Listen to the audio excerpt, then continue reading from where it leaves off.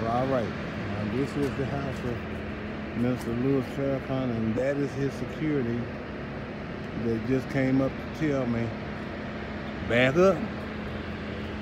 I can take my videos and stuff from the street, but do not come on that property and don't bother anything. I asked him, was Louis Farrakhan home? And he told me he could not disclose that information, and basically don't ask me no more.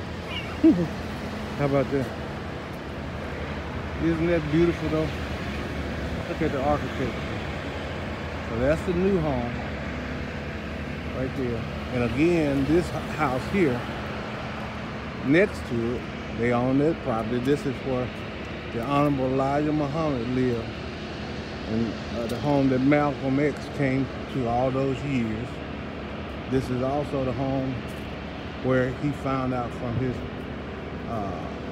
son that the Honorable Muhammad had all those babies and stuff in this home right here. In that home right there. If walls could talk, that's all I'll say. If walls could talk, man. If walls could talk. Wow.